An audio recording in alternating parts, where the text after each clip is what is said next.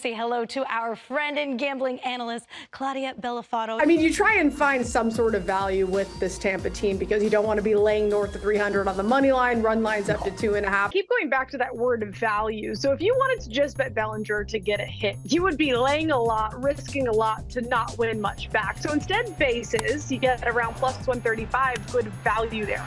He's hitting 441 this month, just broke a 10-game hit streak. Averaging under 2 runs in the last 15 games. So I think that's a big reason we've seen this line move about 20 cents in the Padres' favor.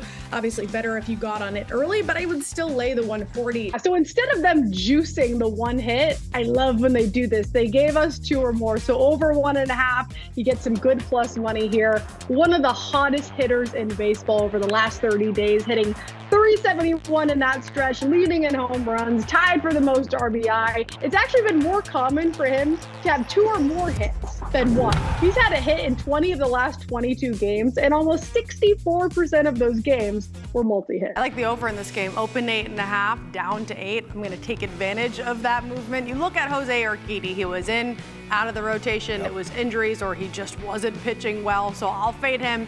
And Joe Ryan looked really good to start the season, and then he started giving up home runs to everybody. 32 home runs in 29 games. Anytime any pitcher faces Seattle, you look to the over strikeout market. They're striking out at the 2nd highest rate against righties. He's getting guys to chase. He's been striking out teams much more disciplined than Seattle. The offense has cooled off, especially last month, but Yandy stayed hot. Finished hitting 324 in that stretch, leading the offense as he has all season. So again, 2 bases or more means 2 singles, a double, goes yard, any of those we cash.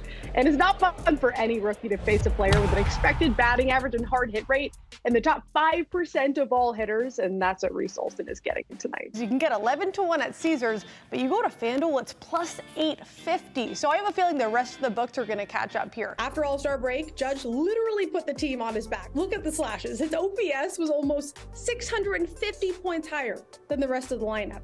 And we know it's going to be tough for him to recreate that. We should expect some negative regression from him. Not turn out as expected. Here she is, Claudia. But they came back. They came back, and I gave out the series, so that's all that matters. We're going to go under 5.5 hits. It's actually cheaper than I thought we'd get, so I really like the value here.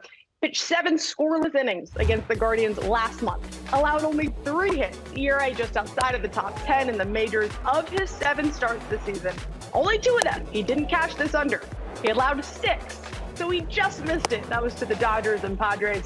We're talking about the Guardians, one of the worst offenses in baseball. So I feel good about the under here. Yeah, Bailey Ober really starting to come into his own. Claudia, as always, thank you so much, and we'll see you next week.